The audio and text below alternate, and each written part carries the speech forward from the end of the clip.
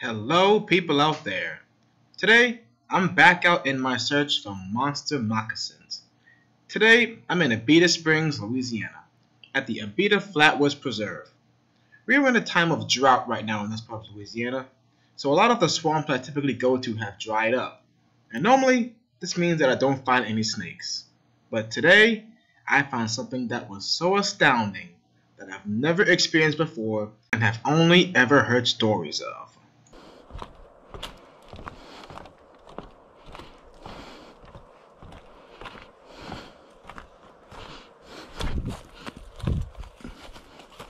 I think I might see some more water over here.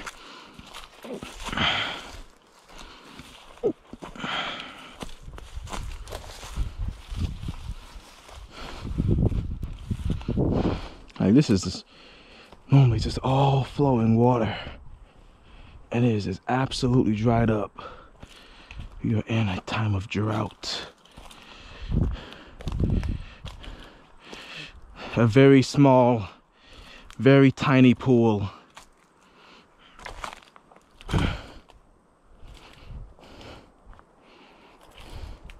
And we have got some life in it, even. We have got some life in here. What we have here? What do we have in here? Catfish. We have catfish in here. What's this? It's another catfish too? Look at that! That's a pickerel. I haven't seen one of those in a super long time. We have a pickerel in here. Poor pickerel. Pickerel. Just another catfish here. Gotta be careful with these catfish. These seem to be bullhead catfish.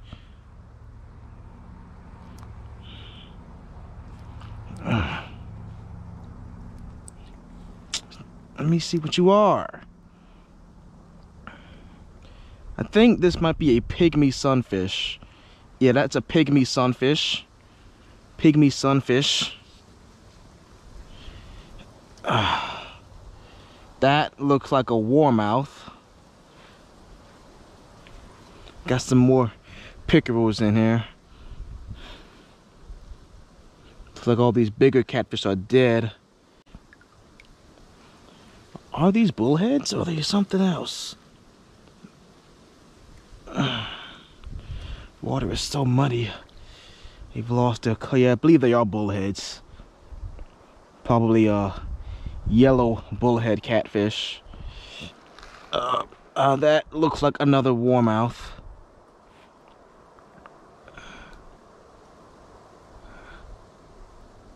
See if I can grab one of these catfish without getting spined. There's one of them right there.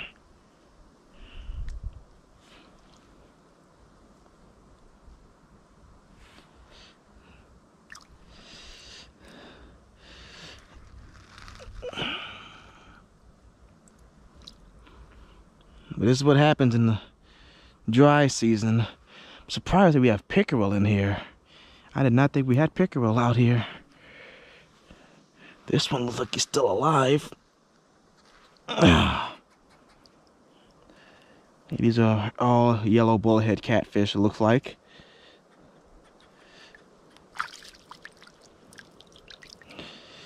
But this could be a snake attractant. Cottonmouths will seek stuff out like this. And this would just be an absolute buffet for one. They'd even eat the dead fish right there. They would smell out these dead fish. And it's just easy pickings for them.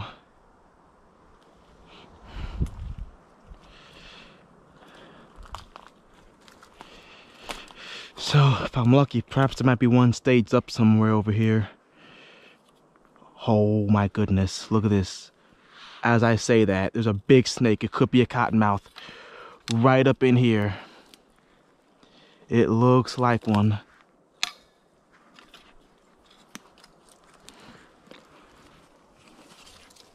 Yep, it is a cottonmouth. See if I can pull him out. There he is. There he is. That's not a giant cottonmouth. But that is a cottonmouth. As I say that, there we go. We've got ourselves a cottonmouth. Just as I'm saying, there's probably one staged up around here somewhere. He's probably fattened himself up on the fish that's been surviving in that pool. Won't be surviving for much longer unless we get some rain soon.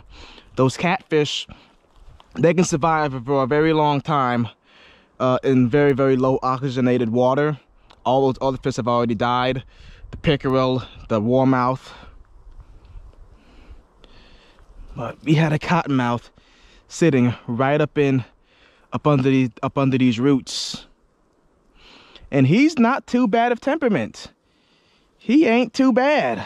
He's probably a bit sluggish because he's probably full on fish. Probably full on fish. What's up there, buddy? Oh. He's a bit of a stud. He is a bit of a stud.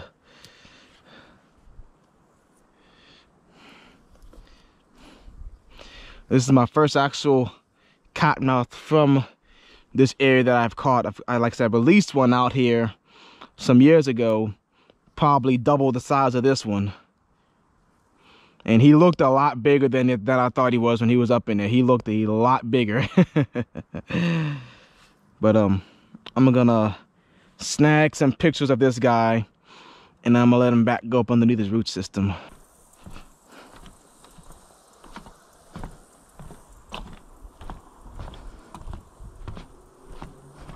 I think I do see some water down there.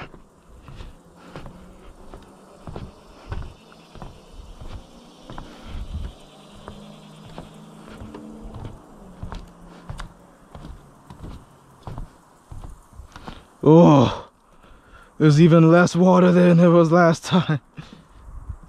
There's a raccoon. There was a raccoon down there. Is that a snake down there? I see something in the water. I see something in the water there. That might be a snake. Yeah, I do think it is a snake.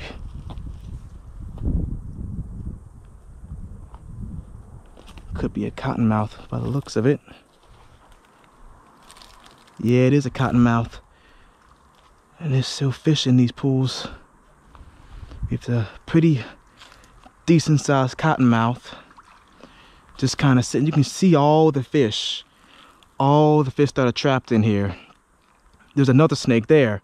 It's probably another cottonmouth. We got two cottonmouths here. Probably here gorging themselves on these fish.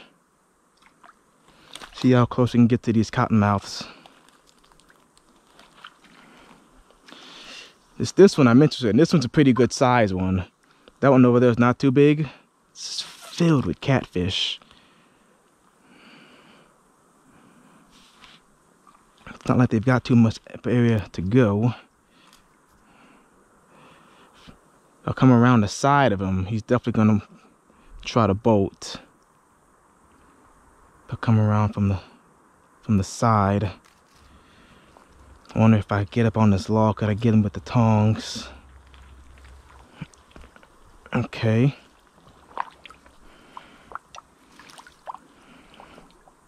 Oh, hello. He's awake. He is awake. See if I can just grab you here, buddy. That's a strike. All right, there we go. That's a pretty decent sized cottonmouth, but that's not a giant that we're looking for. But that's one of the biggest ones we've seen out here so far. One of the biggest ones we've came across so far. He is a very thick one. I wonder if we can get this other one. He's starting to swim off. I wonder if we can get his buddy over here as well. If I can get him to chill out. I see his buddy swimming off over there.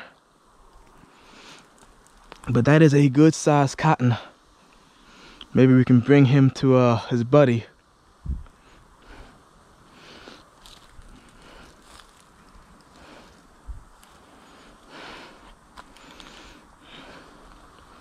Would like to get both of them. There's a third one. There's a third one right here. Oh my goodness, it's a big one too. There's a third one here, and it's a big one. There's a third one right here.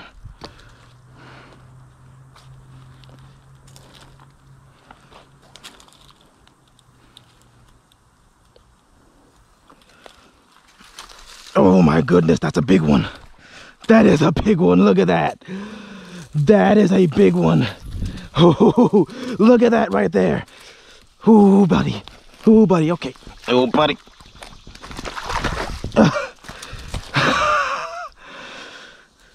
Do not do what I just did right there. I did not want this snake getting way into the water. That is a thick boy right there. Hey, buddy. Hey, buddy. I got venomous snakes coming at me here. Fortunately, I'm wearing boots. And they're not chasing me. This is them just wanting to go to the water. See, if you look, they just want to go right past me. Right back to the water. Where they feel safe. Golly, we got two really good sized cottonmouths here. Have a go at these two beefy boys here. All right. This place is crawling with venomous snakes. I've double caught cottonmouths before, but I've never seen 3 in one spot. Let's get them to chill out. All right. Have a go at those two thick boys there. And that other one, still over there. I'm just wondering, there's a fish. That raccoon must have taken that fish out the water and I spooked him off. There's a fish on the bank over there, flopping. And these snakes are here because of these shrinking pools. This is usually a very large water source. And you can see all the catfish in here that are stuck in this drying up pool. These catfish can survive in very low oxygenated waters. That's why they're able to live in here. And if we continue not having rain for the next couple days, for the next few days, these catfish will all die. This water will be gone. But these snakes know that these fish are trapped here, and they come here and they gorge themselves on these fish. Acheseron piscivorus, that's the scientific name for the cottonmouth. Piscivorus means fish eater. But a bit of a misleading name, as cottonmouths are voracious eaters. They will feed on anything from fish, frogs, other snakes. If a big enough one finds a baby alligator, I've heard of them eating baby alligators too. Rodents. Man, just have a go at these two big ones. And this one here is the biggest one that we've caught so far. The biggest one we have found so far. But I'm looking for one that's even bigger than this one. Even bigger than this one. Let's see if I can get him stretched out a bit. I'd released one out here, even bigger than this one a few years ago. And he is all over the place. Woo!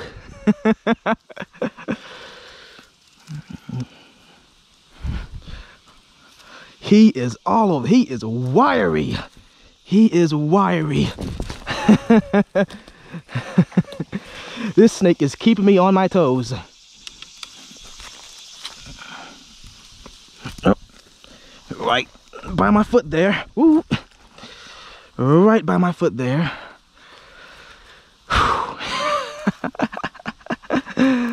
Whew.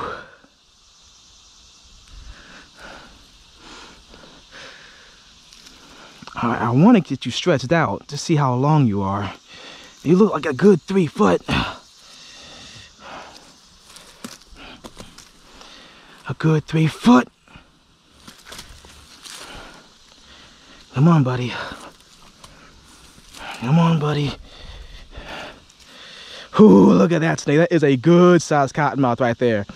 That is a good sized cottonmouth. And make no mistake, I make a mistake with this snake, and I'm going to know about it. I am going to know about it.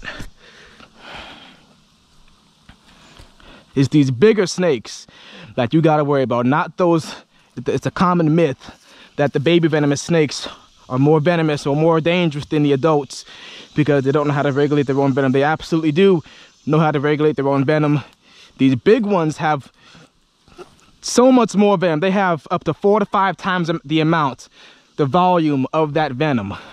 And the more you anger them, the more of that venom they're gonna wind up injecting. So it's very imperative I do not get bitten by one of these bigger snakes.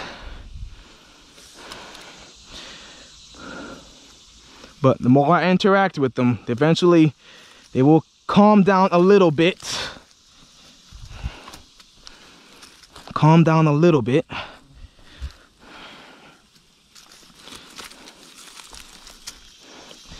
And to those of you that are probably thinking that he's chasing me, you can see he just wants to go in between me because I'm standing in between where he wants to go.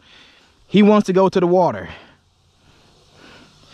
All right, there we go. They got him stretched out. That is a good size cottonmouth right there. That is a tank. But they get a whole lot bigger. They get up to 3 times bigger than this. The record cottonmouth is about 6 foot long. I'm looking for one just a little bit bigger than this. But that is a good size snake. A good size snake. These western cottonmouths, they are the widest ranging species of the 3 cottonmouths we get in the US. They range from Texas, Oklahoma to Mississippi, following the Mississippi River all the way up to southern Illinois.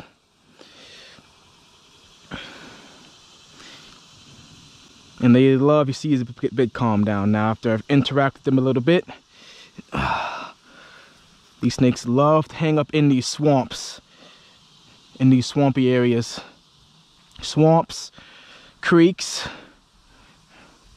But as they get bigger, these larger ones will tend to stray a little farther away from the water.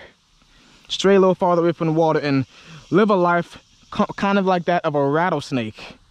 Kind of like that of a rattlesnake, where they're not hanging around the water as much. They're not feeding on fish or frogs as much. They're gonna be feeding more on rodents once they get to a certain size. And these are pit vipers. If you look right close, can't get them too close to my face. If you look right on the tip of his nostril, right on the tip of his nostril is where that heat-seeking pit is. Pit vipers are very accurate with their striking because of those heat-seeking pits. That other cottonmouth is still sitting over there just chilling. I want to go over there and get him. Heat-seeking pits allows these pit vipers to make very accurate strikes. If you are within range of these snakes and they want to make a strike, most of the time you are not going to avoid that strike. If a pit viper misses a strike, most of the time that's because you are out of range of their strike range. Right now I am out of range, but this snake is proving to be a wiry snake. He could come at me all of a sudden, but I think I've worked him out pretty good. I don't think he's going to do that. Now, the venom that these snakes possess is mainly a hemotoxin. The hemotoxic venom is blood-destroying venom. Blood-destroying venom. The hemotoxins in their venom is going to be destroying your red blood cells, causing it, stopping it from coagulating. It's going to basically turn your blood into jello. Turns your blood into jello. And I know full and well the effect of that. I was bitten by one of these snakes, not one of this size, mind you, but I was bitten by one of these snakes back in 2018. After 7 years of catching and handling them, I finally took a bad bite from one of these snakes. Put me in the hospital for 4 days, $400,000 hospital bill. But yes, it's primarily a hemotoxin that stops your blood from clotting, turns it into jello, causes massive amounts of pain and swelling. I swole up all the way up to my shoulder here when I was bitten.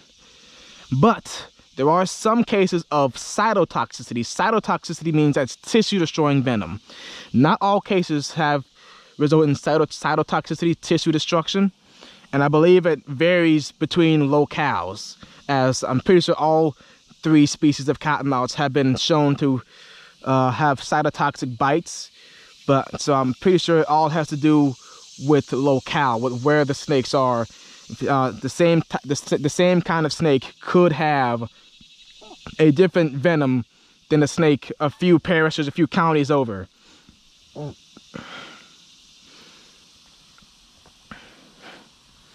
But I'm gonna get some pictures of these guys, and I think we can go ahead and call it a day.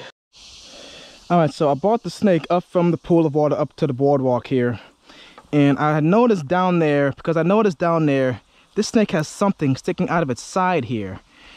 So I brought it up here to get a closer look at it. I headed the snake to be able to get a closer look at it, and that is actually a catfish spine sticking out of its side right there. That's a catfish spine, and that's probably gonna kill this snake because it can't move through its body that well with that spine sticking out of its body. This catfish won't be able to move down into its stomach. So I'm gonna try to help this snake out. I might have something I can cut that spine off with in my truck. So all right, so I managed to bring the big boy to my truck and cut the spine off with some scissors. So I think he'll be okay now. So I'm gonna leave him to it here. And I'm gonna see if I can look at his smaller friend over here. I don't know where that other one went, but when I put that other one back, he swam right over to this little one here. So I'm gonna see if I can work my way over to him.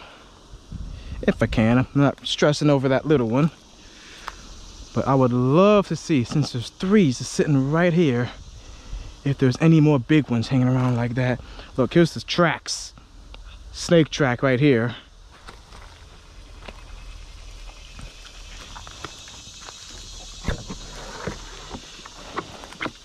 Frogs everywhere. Hey, buddy.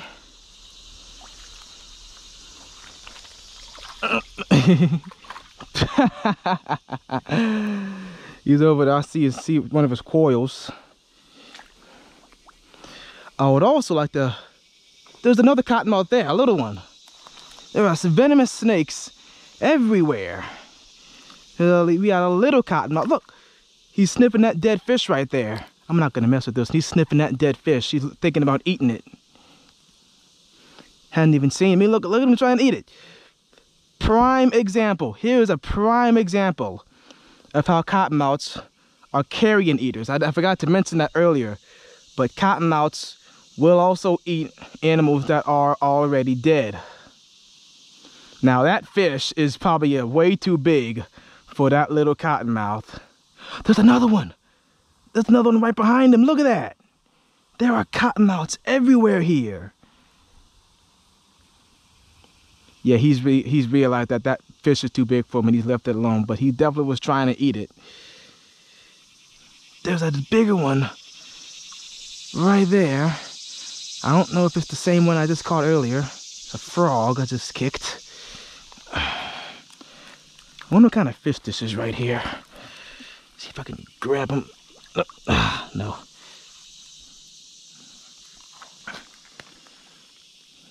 There are cottonmouths everywhere.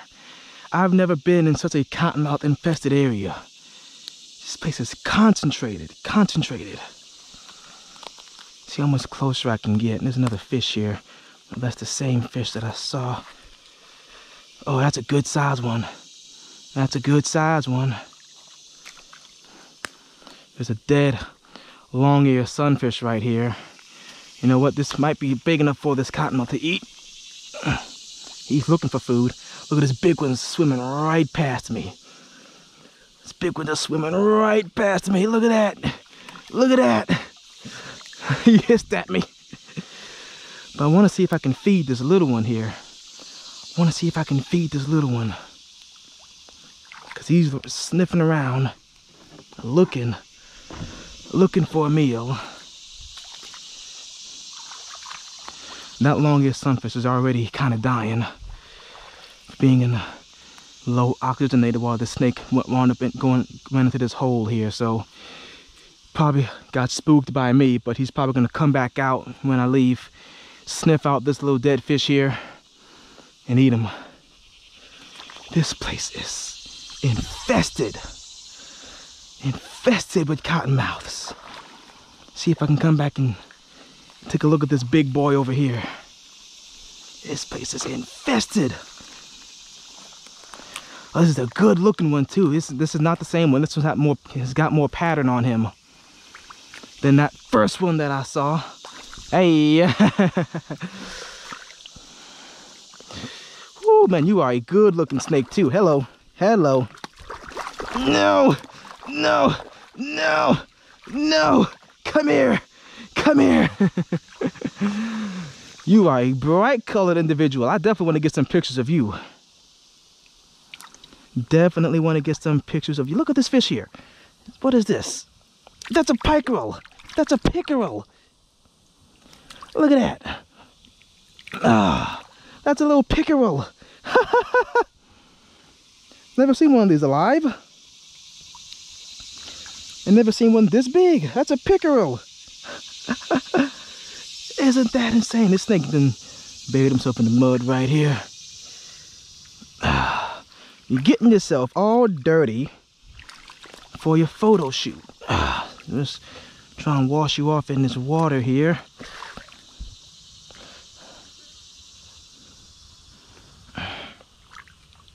Hello. Hello. There we go. He's a bit cleaner now.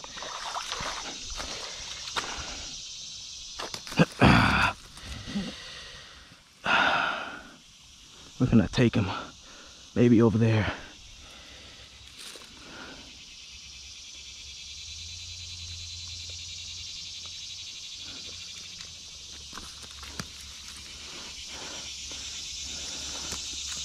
You aren't happy to be handled. Don't go back to the mud, please. Just cleaned you off. Just cleaned you off. Don't go back to the mud.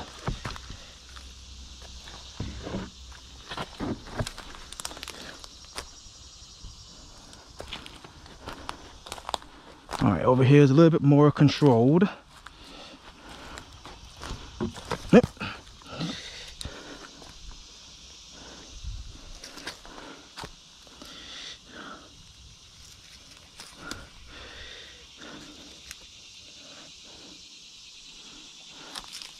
It's very floppy.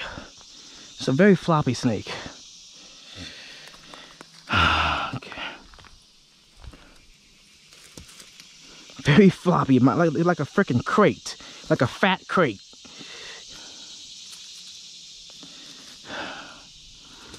There we go. All right, buddy. I just wanted to get some pictures of because you are a good-looking cottonmouth. They're the best-looking one I found here so far. Everybody else here is all dark. So, bring it back over here. Man, these are all good size. I've never seen so many decent sized cottonmouths in such a concentrated area. And that big one is still just chilling over there. He is still just chilling on the bank. I guess recovering from his surgery.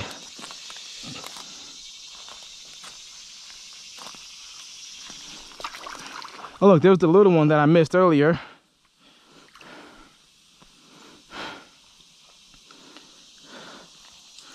Man, I want to see if there's an even bigger one hanging around here. If there's an even bigger one.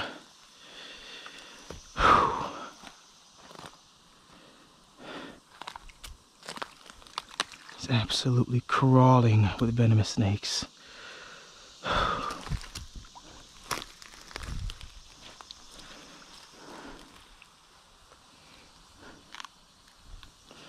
You have seriously got to watch your step. Get my tongs over here.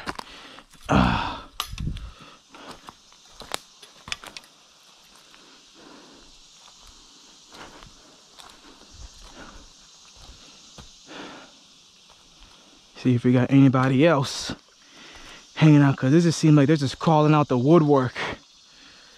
It just seems like they're just crawling out the woodwork. And that's the thing, when you get these times of drought, sometimes you can find these little oases This seems to be the only standing body of water in this whole area. So that makes animals that much more concentrated around here. There's frogs, there's snakes. All right, so I was thinking about leaving here. I was walking around and find bits of snake skin here, find bits of snake shed, and see more of it right here. And then I look under here, look under there. We have a cottonmouth under there. Look at buddy under there. He's not a bad size, but I'm not gonna leave him be. He doesn't look super big. But yeah, trace the snake skin back to the snake. Hey buddy, just chilled under there. This makes cottonmouth number 6 that I have found here at this little dried up pool. All right, we're gonna leave him to it. Man, I am in heaven right now. This be a lot of people's worst nightmare, but I am in heaven. That might actually be close to a record for me. I think my record's somewhere around like 6 or 5 cottonmouths in one outing. I think the big one finally went back into the water or somewhere since he's not hanging on the bank anymore. What kind of fish is this? Is that a bluegill? That looks like a bluegill right there. Bluegill. There's all kinds of fish up in this little dried up pool. But yeah, we are gonna call it a day at this. We're gonna call it a day.